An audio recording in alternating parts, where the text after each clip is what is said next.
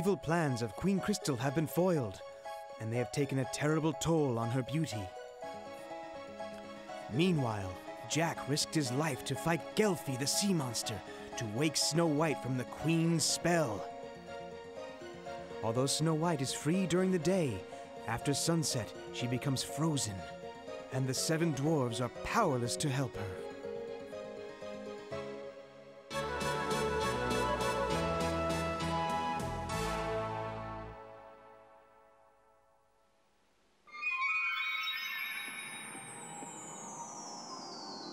I don't have much time left to get rid of my body. I must be beautiful forever.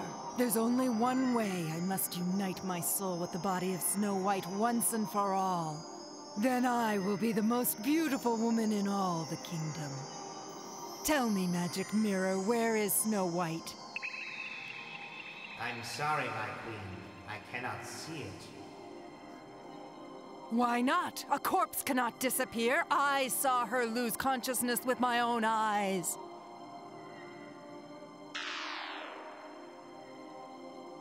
That face is familiar. I've seen it somewhere. Is it...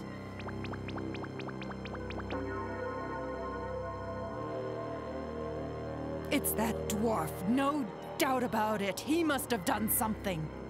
Oh, he must be stopped.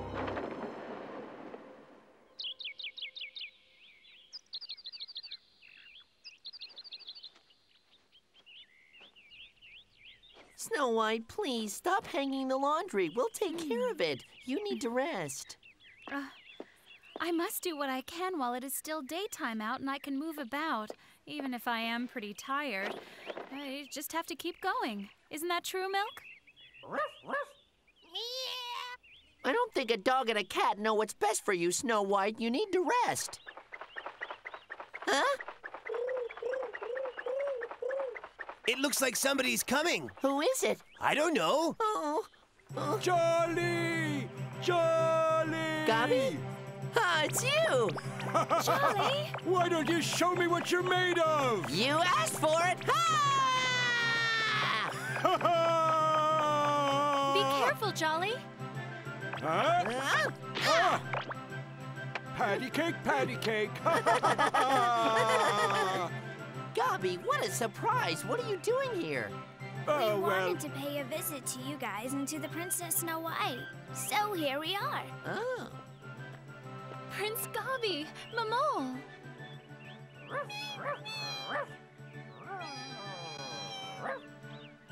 Jolly and Snow White met Prince Gobby and Momole in the land of goblins during Jolly's long educational trip.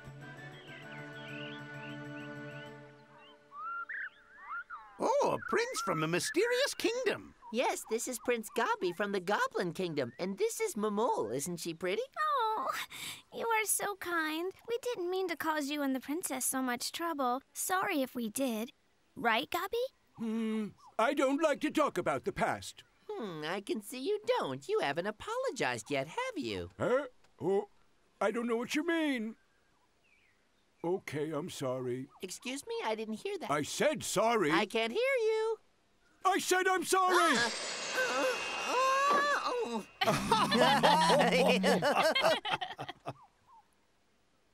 So have you two set the date for your wedding yet? Oh, look. They're blushing. Have the two of you set a date for the ceremony yet? We've thought about a few, but we haven't fixed one yet. Why's that? Because my mole insists on calling me Prince. But you are my prince. There you go. I'm sorry if that offends you.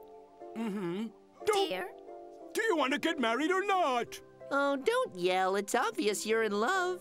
Well, I don't know. I mean, I actually thought that, well... It makes no difference what you call each other. The important thing is that you care for one another and that you're in love. Snow White. Huh?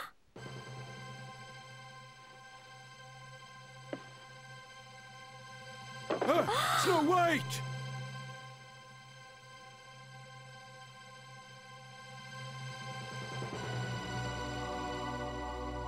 So then it's true. Snow White is a woman more dead than alive. How dare you talk about her like that? She's not dead, she's sleeping. Oh, don't get yourself all worked up. Besides, she's only in this mess because the 7 of you weren't even able to protect her. Cowardly dwarfs! Prince Gobby!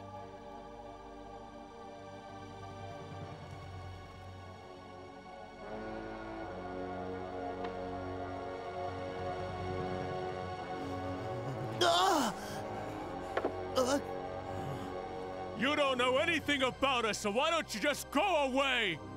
How dare you insult us in our own home? You have no class at all. Get out of here and never come back.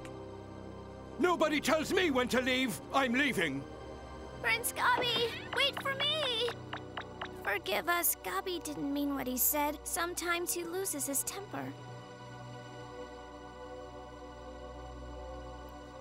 Oh. We're sleeping at my aunt's place tonight. She lives in Sunset Valley. We'll come back some other time. Jolly, Goldie, why did you behave like that? They only came out of concern for Snow White's well-being. I know, I'm sorry about that. But you heard the way they were talking about her. I've never liked the goblins. I'll never understand why they have to be so mean-spirited and stingy. If what you say were true, they wouldn't have come all the way here, and they wouldn't have brought flowers. There's something else about these flowers. They're also incredibly useful for medicinal reasons. This type is incredibly rare. You can only find them in the southern reaches of our land. Poor Mamole. When she and Gobby left, she looked so sad. I hope she's okay. They were tired and hungry, and we sent them away. I feel terrible. Who knows how many miles they walked? I don't care how many miles they walked to get here. Oh, Goldie, are you serious? What do you think? Oh.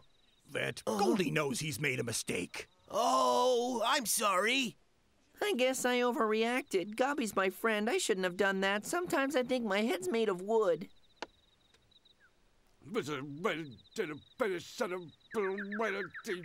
Stupid dwarves didn't listen to a thing I had to say. I don't see how it's possible for dwarves and goblins to ever be friends. Prince Gobby. No, I won't hear it. I traveled all this way, and for what? To be ignored? I don't think so. Look me in the eye and tell me that your feet don't hurt. Mamole, are you all right? Yeah, I'm really okay, thanks. Oh.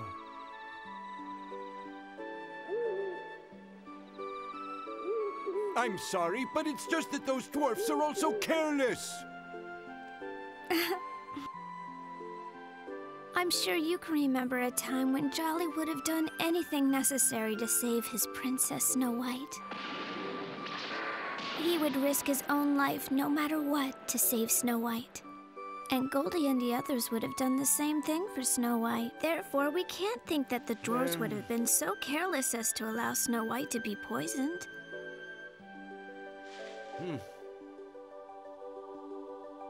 I suppose you're right, Mamole.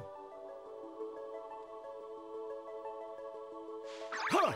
You know what? You're right. I am a fool. What do you think I should do to make it up to everybody? It seems that Snow White can move about normally during the day, right? Yes. If the night were as bright as the day, maybe she'd move normally at night, too. But how do you suppose we do that? Oh.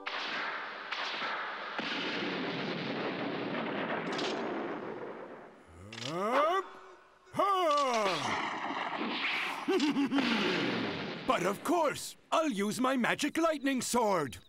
The sword would help? Yes, the magic in the lightning sword is exactly what we need right now. Come on, what are you waiting for? Why did you suddenly stop? Maybe we should wait until tomorrow. You do look awfully tired. Prince Gobby, you should go on alone. You have an important mission to accomplish. I don't want to slow you down, and I'm afraid I might. Besides, I think I just came up with a great idea. You have an idea, Mamole? You'll understand. I'll wait for you in Sundown Valley. But, Don't worry, Gobby. I'm still gonna go see my aunt soon. I'll meet you there, but Mamole, be very careful. You too, Prince Gobby. Now you be careful out there! I promise you that I'll take care, but please stop calling me Prince!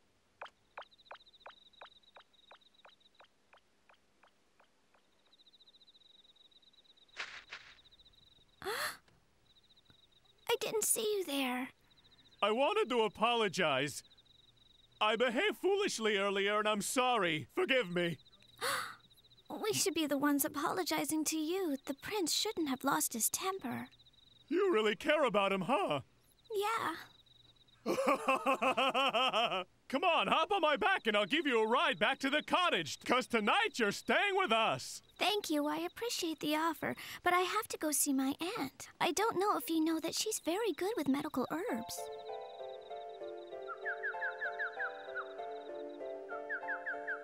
And so I took her to Sunset Valley, passing through rivers and walking over the hills. What's it like in the land of the goblins? Well, I have to admit that even though the house is all rather small and simple, I have to admit that I really started to admire them.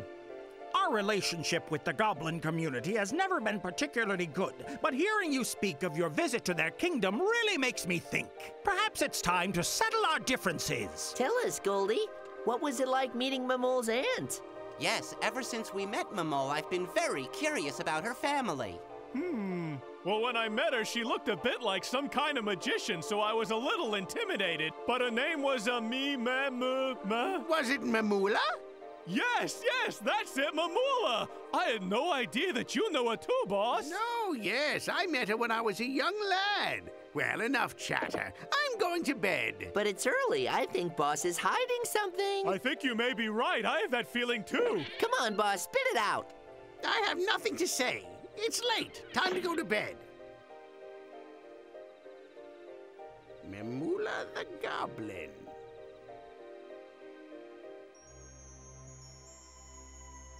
The goblins are the only ones capable of beating the dwarves. We should try to make a deal with them.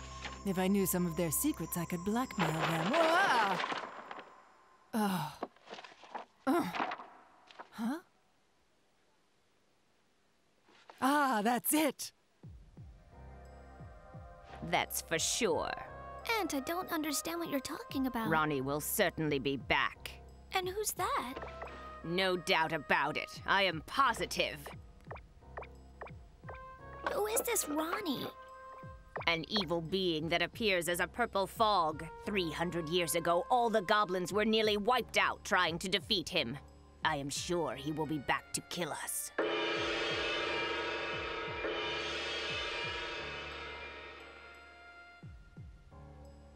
Listen to me, villagers. Leave your homes. We must seek shelter in the dwarf's forest as we are threatened by a terrible danger. Huh? Come on, we gotta go! We've gotta get out of here! We gotta go! Hey, let's go! Hurry! Is this that monster talk again? I don't know what to think anymore. I'm dizzy. I can't. I'm in. Mamol, hurry! Come with me! A dead frog, one lizard, turtle blood, locks of hair from 7 maidens. Fine, everything is ready. Listen to me, Ronnie, and wake up. Queen Crystal is ordering you. Hear the command. Come to attention and kneel at my feet.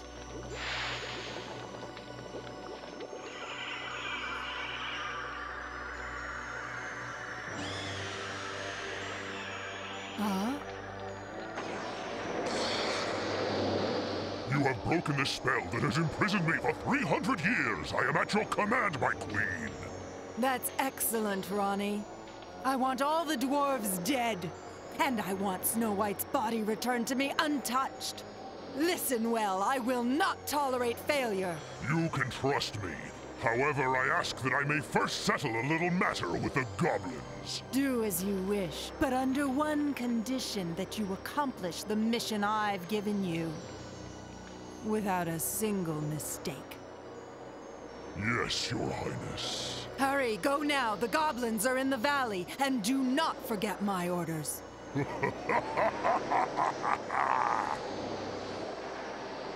Snow White's body will soon be mine.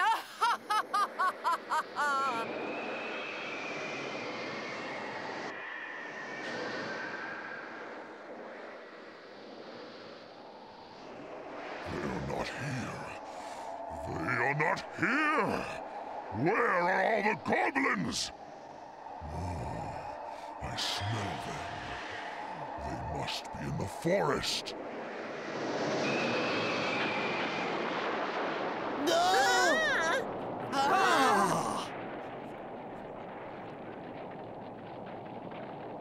What do you What's think this? is going on up there? A wicked being is trying to enter the forest. This must be the work of the Wicked Queen. Who knows? It could be, but what's all this noise?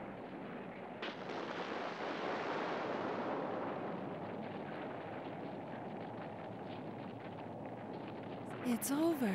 No, my friend. I'm afraid this is only the beginning. But the terrible noise is over. We must be forever vigilant, always on the lookout. Ronnie will return. But the forest spell is stronger than his evil power. This is our only way out. By tomorrow morning, my greatest wish will have come true. Tonight, the fog will cover the roofs of the... Oh, Ronnie, why are you here? You startled me. Please forgive me, my queen.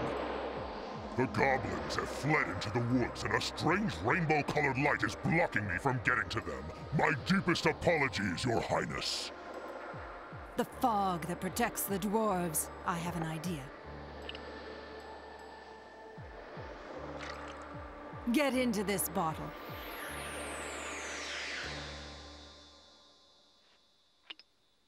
Bat, come here! I need you to help me with something. Go to the dwarves' forest and above it break this bottle. Go on. Oh, at last I can rest. Now what do you want? You mean you still can't open a window?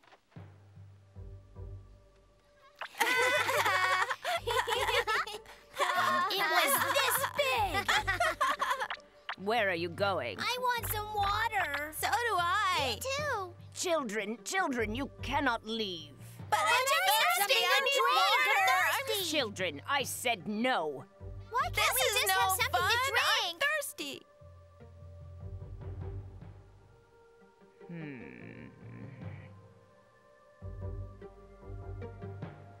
I don't get it. I feel uneasy, just like I did 300 years ago. Everything I know tells me we should be safe here in the dwarf's forest. So why do I still have this foreboding feeling?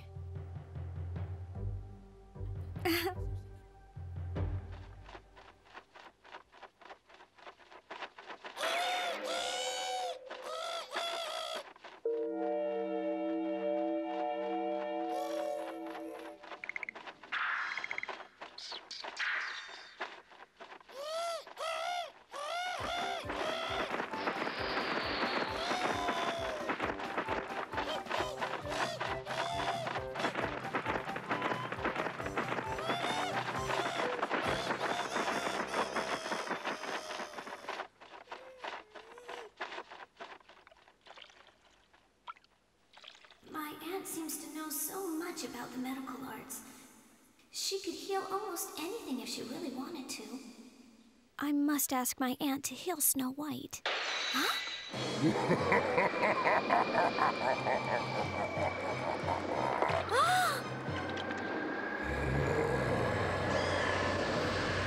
Oh my goodness, what's going on?